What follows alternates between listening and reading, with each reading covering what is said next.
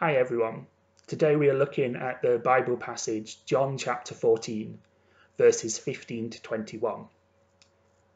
This passage begins with a concise instruction from Jesus to his disciples. Jesus says to them, "If you love me, keep my commands." But what exactly does Jesus mean by this? What is it that Jesus commands of his disciples? And how does this apply to us today? Well, there are lots of instructions and commands from Jesus, which we can see written down in the Bible. But we know that the greatest commandment is all about love. We are told to love God and to love one another. The relationship between loving Jesus and keeping his commands is not a case of prove that you love me.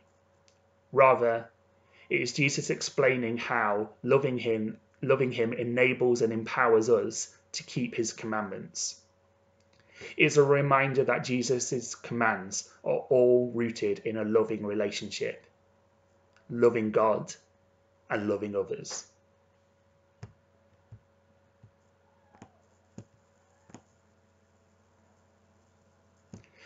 But how easy is it to follow Jesus' command to love one another?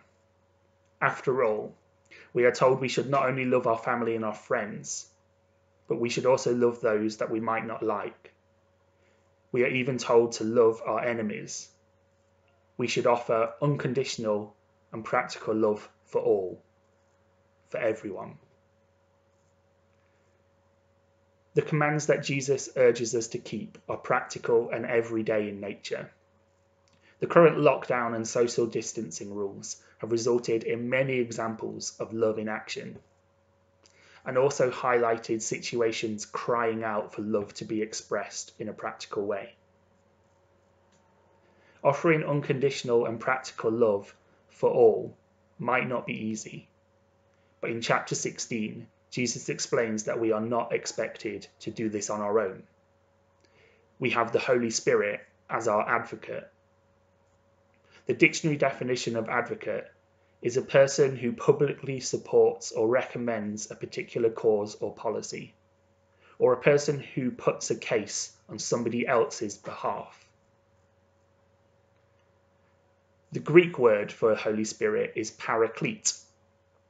And let's look more closely at the first part of that word, para. We see para used in some other words, like parallel. When we think of parallel lines, like train tracks, they run next to each other, side by side. The para at the start of the word means beside.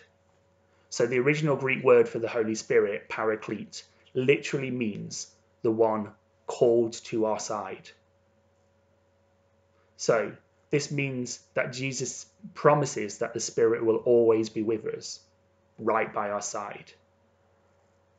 It reminds us that the Spirit will not desert us and that we're not alone, even in our hour of need. I find that really reassuring, especially at this time when we're having to remain physically distant from our friends and family. We are reminded that we are not alone, that we have not been abandoned. We are called to love our neighbours.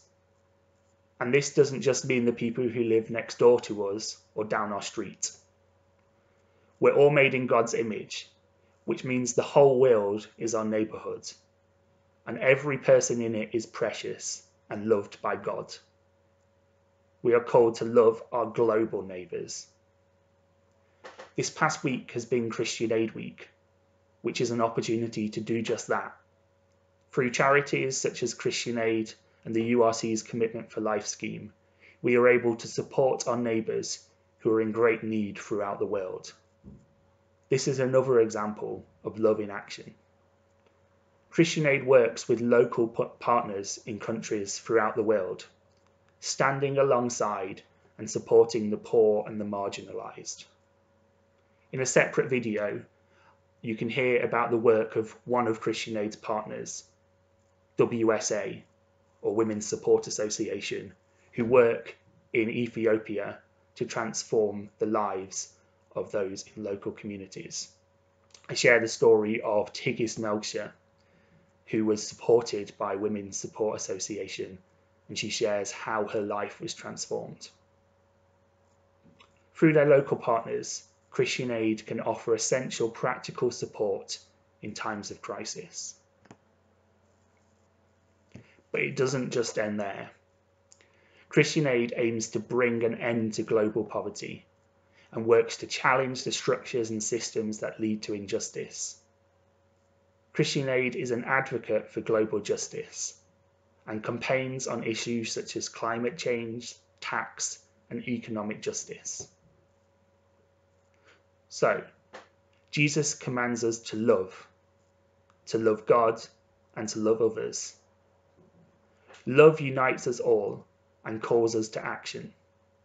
Action which we can enter into with joy and confidence because we know we have a God who stands alongside us as we stand alongside others in their time of need.